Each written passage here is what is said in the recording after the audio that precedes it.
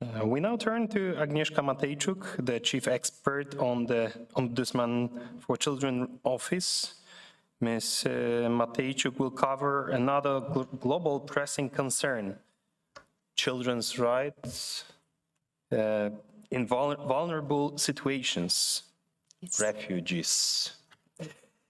Ms. Matejczuk, you can proceed and join me here and to if I can stay your here, speech. Yeah.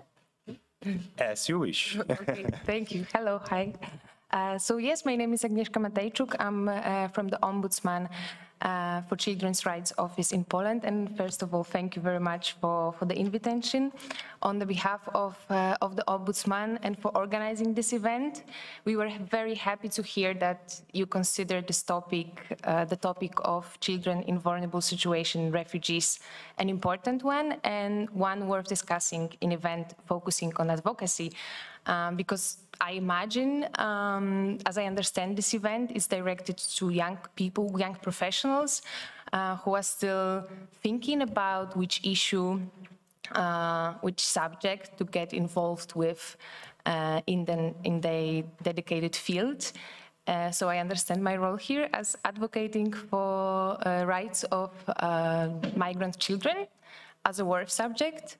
To advocate for, to investigate, to research, and to build the system, because I know you are from the different countries, but my experience in the subject is that what made me most interested in it was that I see that in Poland we are at the start of at the beginning of the migrant children being not a problem, I don't want to use that word, but being in need of comprehensive care, and that we just started to notice this problem in Poland because for many years it was invisible. The numbers were so small that we didn't need to worry. We could solve every individual issue, basically, you know, with a little bit of creativity of workers from NGOs and people from administration. But now when the numbers grow, we see the need for systematic solutions. And so that's why I'm really, really happy that these problems that I can discuss with you here. I think it's, with no doubt, the numbers will grow, to put it simply. And in Poland, the last 3 years, basically since August 2021, when the crisis at the Belarusian border started, and then since February 2022, when since Russian invasion on Ukraine, it became clear that this phenomena of migration is not something that we can watch from distance in countries like Greece or Italy, but something that we really need to accommodate in Poland. And again, I use the word phenomena because talking about migration as a problem suggests that it can be solved in a sense of getting rid of it. And I don't believe that it's true. I believe that it is a phenomena that was always with us and will be with us, and it brings a lot of problems with it, as well as it brings a lot of positive factors on the society. So the question is, how will we accommodate this phenomena so we can take the good factors out of it, and as much as we can avoid the negative ones. So yeah, so therefore I think it's not really a question of solving the problem. It is a question of building a system that can appropriately answer this problem. And we, in the Ombudsman office, I have to admit I'm there since actually a few months. Most of my professional experience was in non-governmental organizations on the ground with migrants, with children. I work as a lawyer. Therefore, I will try to walk with you through the challenges of migrant children via the lens of the rights. So from the start, from the beginning, when they come to Poland, when they come to a country of the refuge, to the end, what challenges they might encounter and how these challenges put in risk their rights. And I think it's really interesting to see how the rights create some sort of protective nests, so that if we really take care of preserving them, we can shield the children. I mean, it's kind of obvious, but it's really interesting for me that there can be a really successful tool, the rights to name the specific challenges, to address the specific challenges. And I was happy to see when I started the work at Ombudsman Office for Children's Rights that our current Ombudsman paired with UNICEF, that they signed an agreement in April this year to strengthen the policies to protect migrant children and also to jointly monitor the implementation of the Children's Rights Convention. So yes, I will proceed. I would like to clarify a little bit on terminology because we say refugee and commonly we use it as a term for all the migrants that are subject to forced migration. So all the migrants or the people that run away from the country because of circumstances that they cannot influence, independent from them. But legally, we use refugee in a sense of definition provided in Geneva Convention on the refugee status, which is very narrow. So legally, a refugee is a person who ran away from the country because of the risk of prosecution for very specific reasons. So prosecution because of the religion, political views, nationality, or a membership in a particular social group, and this is a closed catalog, okay? So I will use the refugee in a term that is commonly used because I think it will be more understandable for all of us today, but maybe it's important to keep in mind that legally this term is much more narrow. One more clarification. I feel like I have to do it to be correct and precise in my speech today.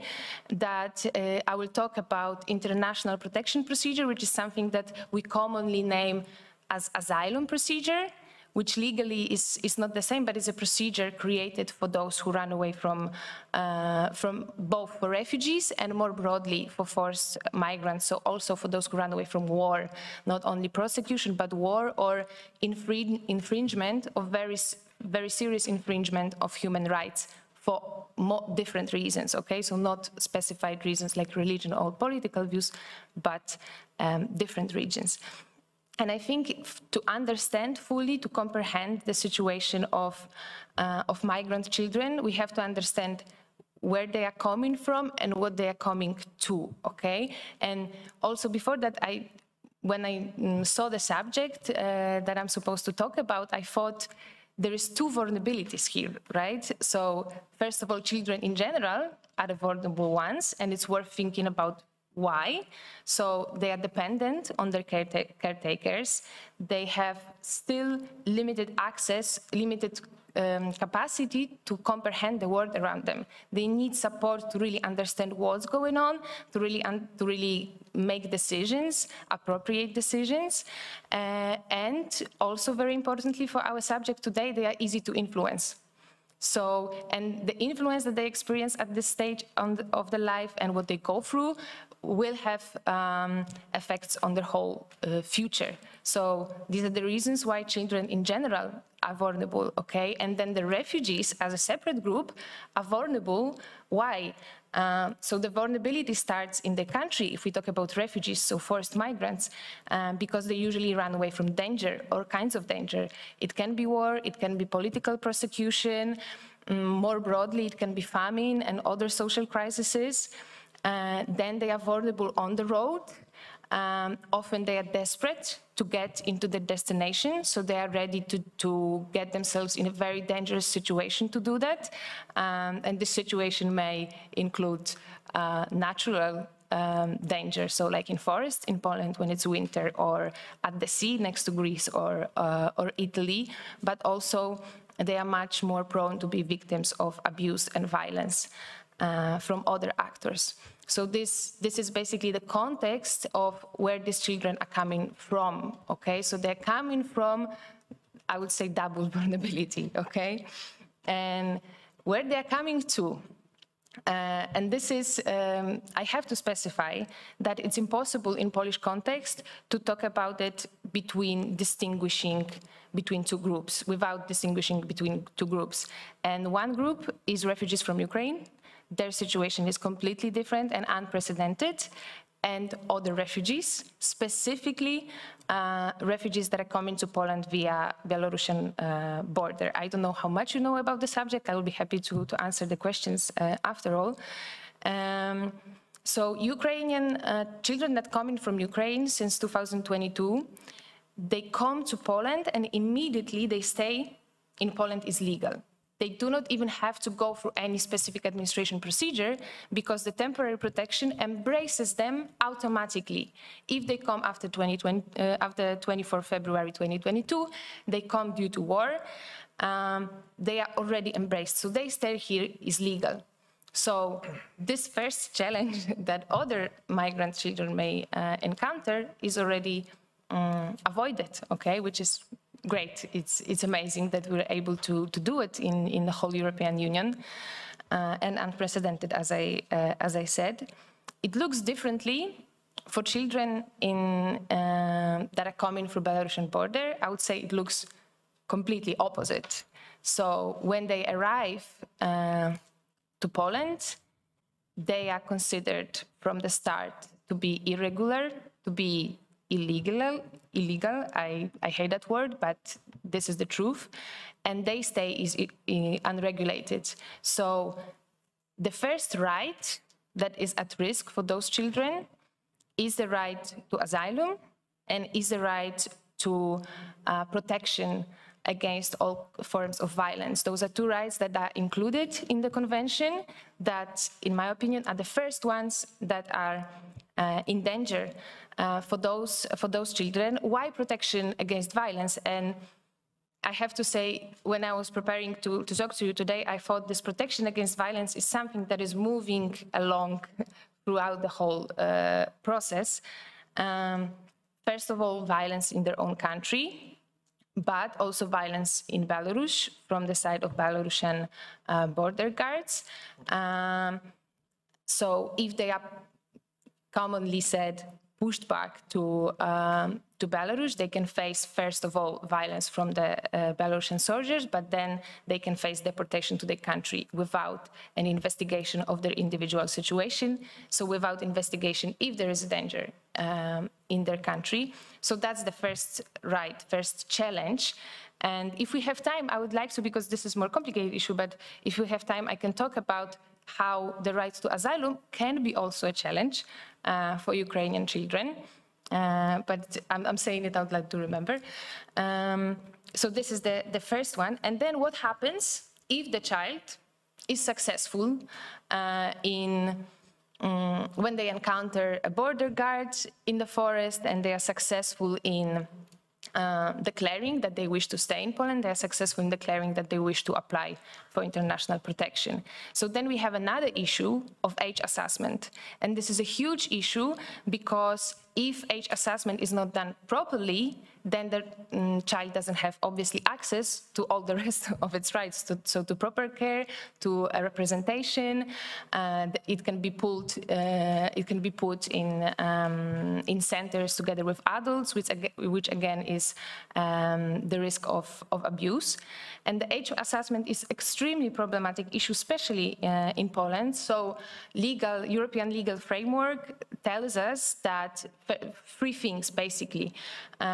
First of all, that the margin of error always have to be interpreted for the favor of the child. So if we conduct the evaluation and then we still have some doubts about the age of the child, we should consider the person minor. Secondly, that the process has to be conducted with the respect for dignity of the child and that the child should be informed properly, so informed in the way that it can understand about all the consequences of the age assessment, okay? And here the law stops. And how it looks in Poland. In Poland, basically, the border guards are doing x-rays of the wrist, of the ribs, sometimes teeth, which we have very rich literature on, and also guidelines from European Asylum Agency, from UNHCR, that this is not sufficient in any way. This way of age assessment does not consider our ethnic differences, sort of say. So basically, my ribs and ribs of children from children from Eastern European Union in age of 15 can look completely different from children coming from Asia, children coming from Africa, and this is not considered in that assessment. And secondly, so this is basically not enough, okay? And there is a methodology built that includes psychological assessment, but also simply interviews with the child when we ask about the chronology of their life, and we can see if this is credible, if they are able to provide credible information about their life so far, obviously with the assistance of a psychologist. And this is used in several countries.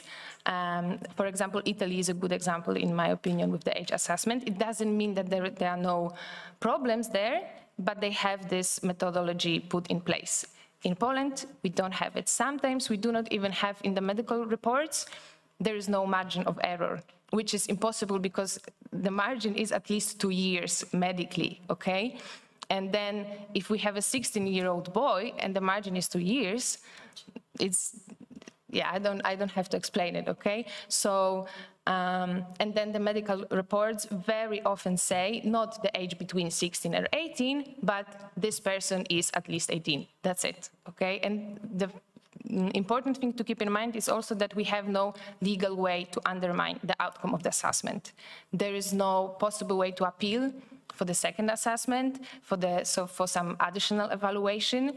We just have to accept that. We had once in one situation when we were able to undermine the age assessment in the later process in the court, when we received the copies of the child birth certificate from her home country, and miraculously court took into account her testimony and the copy, not the original, but the copy of the document, and decided that this girl was in fact a minor.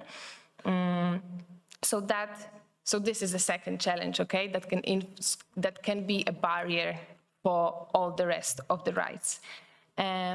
But let's say we were successful in both of those stages, okay? So we were able to access the territory, we were able to be considered as a child. What happens to us afterwards?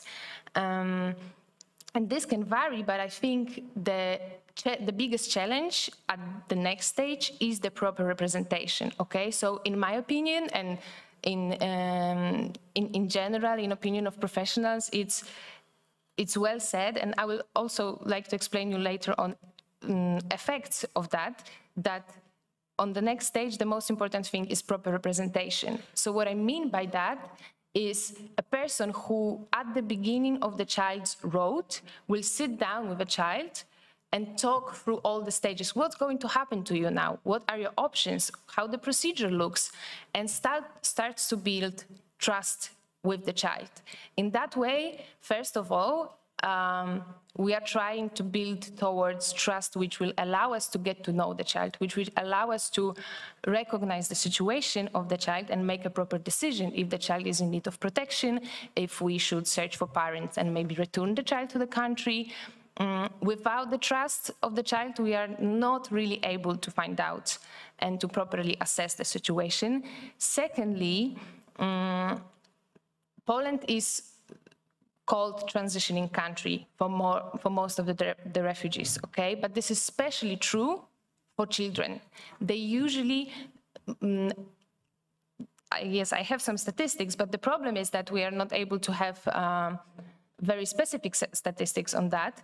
From the Office for Foreigners that is conducting the application process for international protection in Poland, we know that there were 292 applications made by unaccompanied minors, okay, in 2023 in Poland. Probably this number is a bit too high because they are not the best in collecting the data, and I think we talked with the workers there that probably this data includes also children from the families who for various reasons had to make a separate application, okay, for international protection.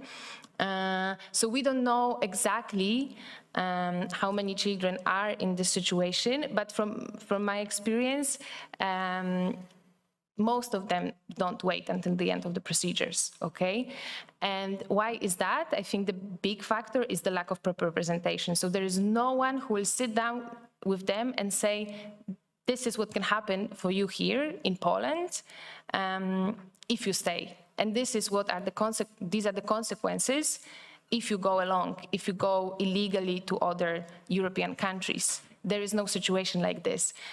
In other countries, the unaccompanied children, migrant children, they have someone called guardian, okay? It's organized differently. Sometimes it's a lawyer, sometimes it's a social worker.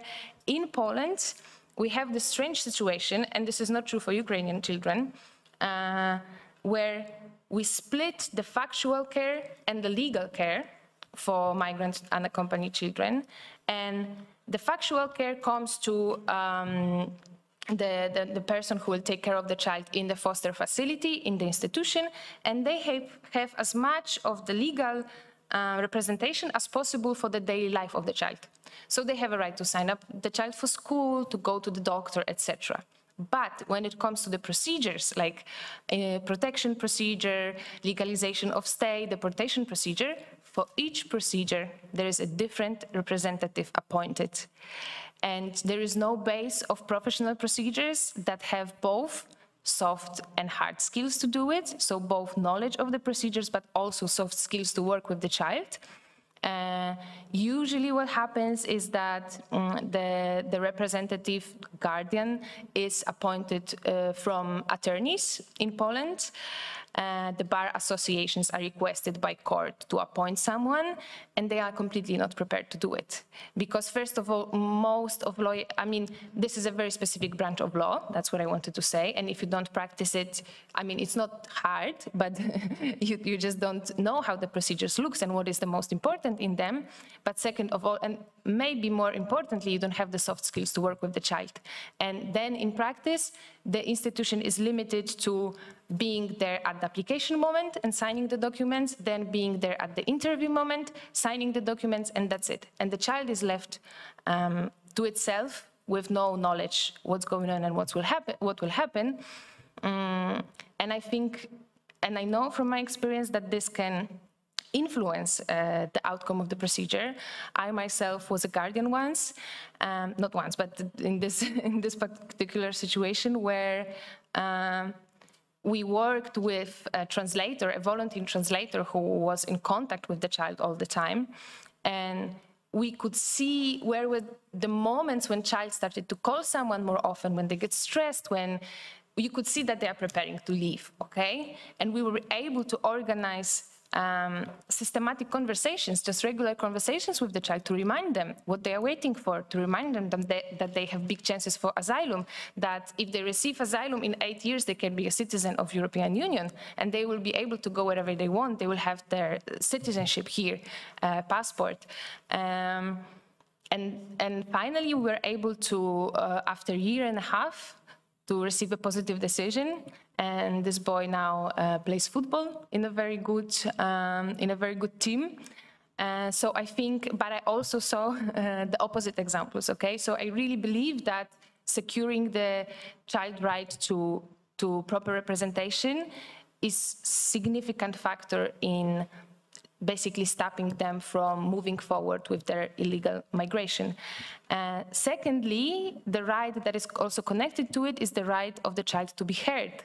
Because if I don't have a proper representative, obviously I cannot be heard properly in the procedures that regards my well-being, okay?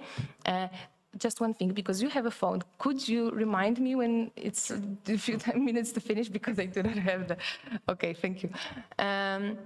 And then the next right that I would like to talk about is probably not an issue in every European country, but it's certainly an issue in Poland. So deprivation of liberty, unlawful deprivation of liberty. So unfortunately in Poland there are still children in detention, and in 2023, according to Border Guard statistics, there were 161 children in detention, from which 37 were unaccompanied ones, okay? So taking a look at European Court of Human Rights judgments against Poland, a few of them, that said specifically that children shouldn't be put in a detention. I mean, they can be put in detention as a last resort, but every time there has to be a proper investigation in their best interest. And we can imagine that detention place is not a, detention center is not a place which is basically a little bit better prison, prison with better conditions. You cannot properly heal from the trauma of a journey. That's the first one, and a big one, I would say. Access to education is very limited. Access to healthcare is very limited in detention centers. Access to psychological support. So we know that detention has a determining factor, determining factor for psychological well-being of the child. Oh, okay. Moving very fast forward. So I said about the prevention, yes, and the last thing, the last right, I will say, obviously you can talk a lot about education and integration, but I think these are the basis, because we cannot talk about integration and education if we don't talk about these basic rights that count when the child enter Poland. The last one is right to private life and to identity, which is very true in Poland in regards to huge group of children who are in Poland in undocumented families. So those are, most of the people come from Russia, from Chechnya, who are here in very long-lasting procedures. For many, many years, they try to acquire legal status and they unsucceed. They are here, they stay here is undocumented. And so children come here when they are 6, and when they are 14, and went through all the education in Poland, the deportation decision comes, okay? And here is the procedure that we are most often get involved in as ombudsman, because we can argue, we can support the claim that the children should receive humanitarian stay on the basis of their integration, on the basis that their deportation should be will influence their psychological development in a very significant way. And what do we do with it? What is our advocacy focusing on?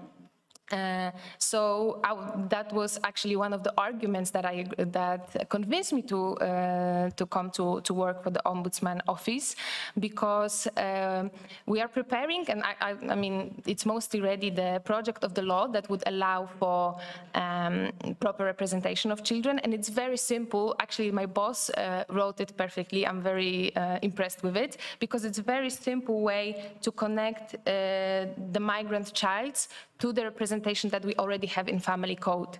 There is just some obstacles on the way, some requirements that we have to exclude migrant children from in order to be able to set the proper representation for them. We are already prepared to educate candidates for the representatives established in that way, to acquire them with knowledge and both hard skills and soft skills to be able to do it. We also do a lot of interventions on the border. Basically, we received a lot of information, on the ground information from humanitarian workers when there is need to intervene. We are in contact with border guards to try to ensure that children have access to the Polish territory, that they can execute their right to asylum. I had a lot more prepared, but I usually talk a lot, so I'm happy to answer your questions.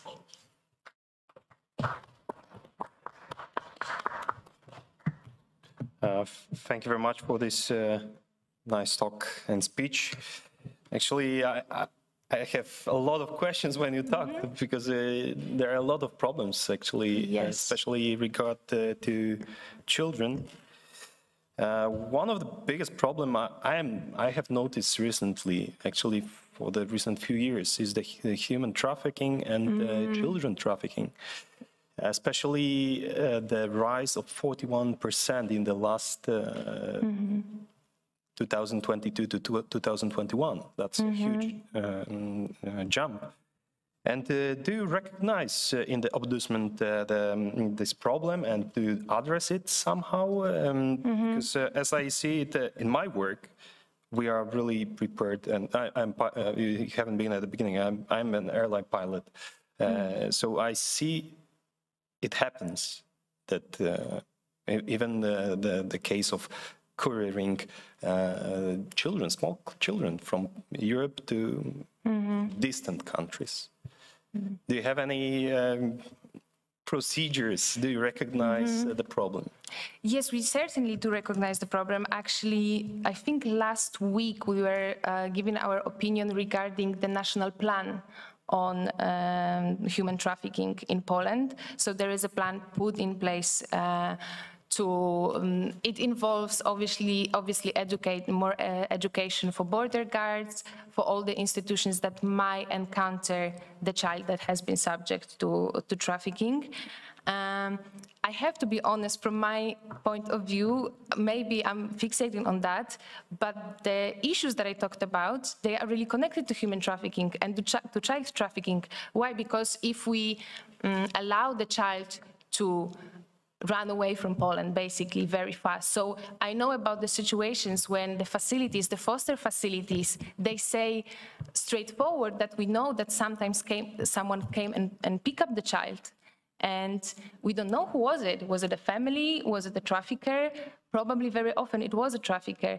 And if there would be a person from the day one to whom the child would have a trust, and be able to describe their story, and who will listen to the child and investigate, be able to investigate, because at the beginning they are very closed off and they have their story prepared in mind. Someone told them what to say exactly when they encounter border guards.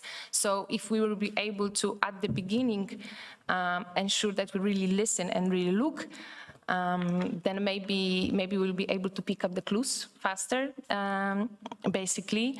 So that's,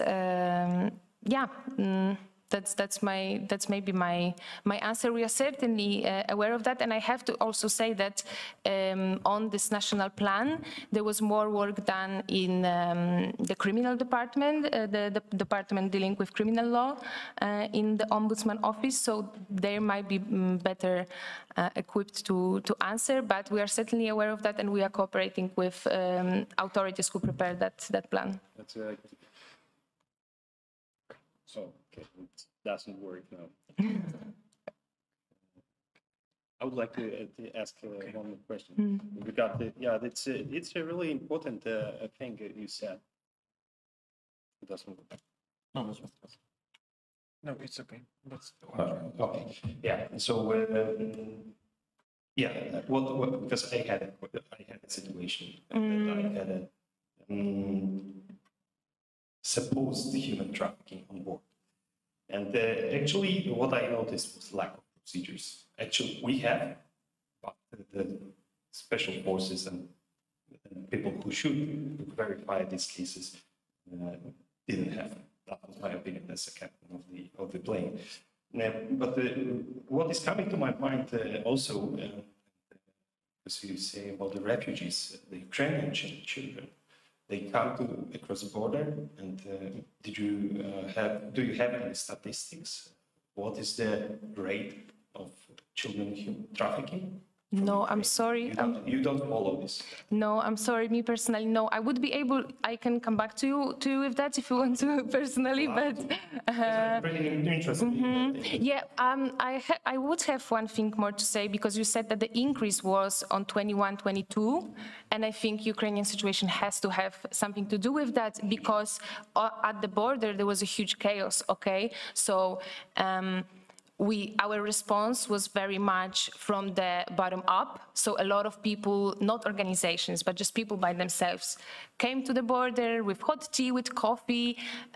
People who have no connection to any organization then just came with the cars and suggest to people, hey, we can drive you to the nearest city, we can drive you to the refugee center. And obviously it's very nice, but we know that amongst those people were traffickers, and the situation like that, without no control in the border area, and where hundreds of people daily came through border, were after border left by themselves and encountered a lot of people declaring that they are willing to help them. Yeah. I'm happy that you see the problem, you target the problem. I hope the procedures will come up. Okay, I see Franciszek, you would like to ask a question. So, distinguished speaker and my colleague from Warsaw Bar Association, thank you very much because it was excellent speech, and we mentioned the element that the level of the United Nations and its rules of law are at very abstractive and general, and after that the effect is that we need to implement law in our countries, and I'm very happy that you just presented the legal situation from the CEE perspective, not only Poland but Ukraine and Belarus as well. And what I mean by that, this is really our role to implement the law, to implement specific procedures, and on this occasion I must say that I'm very happy about that children's rights ombudsman, Mrs. Horna-Cieślak and UNICEF signed an agreement to strengthen child protection in Poland. It was strengthening the national system for child protection in Poland, especially in the context of unprecedented numbers of refugee children, and jointly monitoring the implementation of the Convention on the Rights of the Child in Poland. It was on April 23rd, and it was signed by, as I said, Ombudsman for Children of the Republic of Poland, Mrs. Monika Horna-Cieślak, and country coordinator of the UNICEF Refugee Response Office in Poland, Nona Zickerman. We're very happy about that. Once again, I want to thank the Ombudsman for Children, Ms. Horna-Cieślak, for having you as her official representative. We're very happy, and we once again want to thank Commissioner for Human Rights, Professor Marcin Piątek, as well as we have such prominent institutions involved in our conference. Thank you very much. Thank you. Thank you.